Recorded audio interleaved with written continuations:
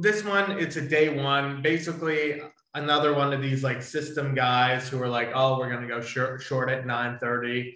We're going to, basically the idea of this trade is basically, because of your system, you expect it just to keep fading all the way down all day and never get any volume. All I would say is that if you're going to trade like this, keep in mind the range. We're opening up at the very bottom of the range.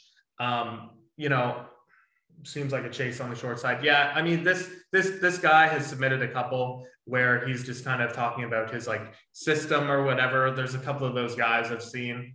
I mean, that's fine. I just think number one, if you're going to trade like this, shorting support, yeah, it's the opposite of what we kind of teach here. But I will say this. If you are looking to go short, and this is what you want to do, go short at 9:30, you got to have a component of the range, right? You're shorting at the very bottom of the range, very, very bottom, low a day. You need to basically, incorporate something like that. If this is the way you want to trade, you got to incorporate something that's range bound. Like, if I was going to short like this, I'm going to completely tell you right now, I would not short if this is opening up here. I would short at least if we get to 50% or more of the range. And I'd look to go short in this area. I'd want some type of range component because, like, again, if you're just going short low a day, 9:30 every time, like that's not going to work, right?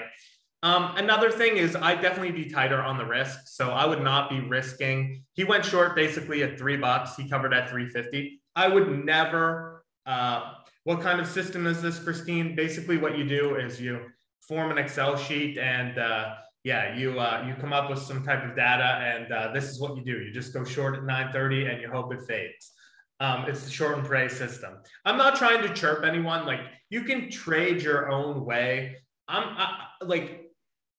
kind of like done with that. All I'm saying is just if you want to trade like this, again, I would definitely add some type of range component. I would have tighter risk.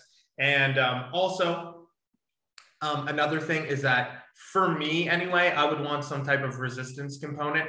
Like, this is what I see here. Like, if I was a short seller right now, this is the Bear 2005 system. Yeah, exactly. It's like Bear version 1.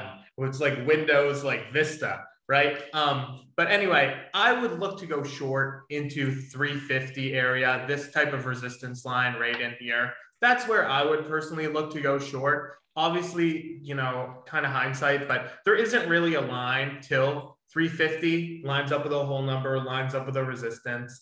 That's just what I would do. But again, we do have a ton of these like system guys. It's not MIC process, and I'm not going to sit here and chirp them. I'm just saying, you got to have some type of range component. You can't just go short at the low day. I've never seen a bear chart go short at low of day. That's all I'm going to say. Tommy? Yeah, I mean, we can clearly tell it's just chasing, right? I mean, technically there's no meat.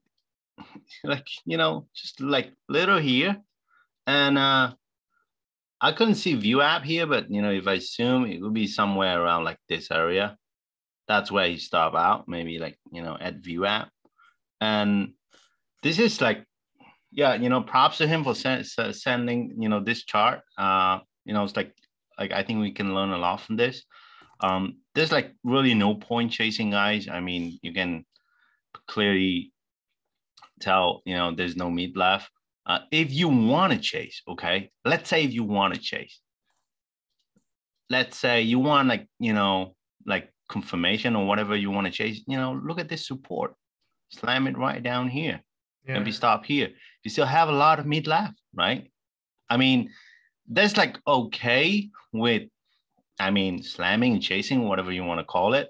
And it would be best if you could wait for the top to set and then scaling back to the bounce like this or this here. I mean, it's in hindsight, right? I mean, easy set. And now when we see complete chart and it's super easy. You should short here and go for here, short here and go for here, right? Easy said and done.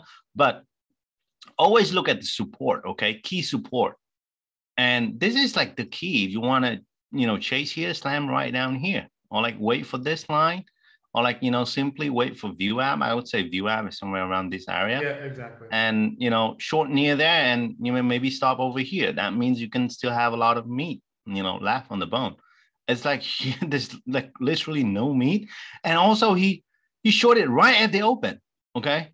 Chances are, like at the open, we've been talking about this a lot. If you long bias trader, right, you don't want to long into the pops, right?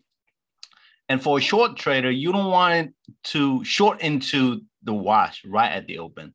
This is like the most kind of dangerous thing that you can do, like, right at the open, right?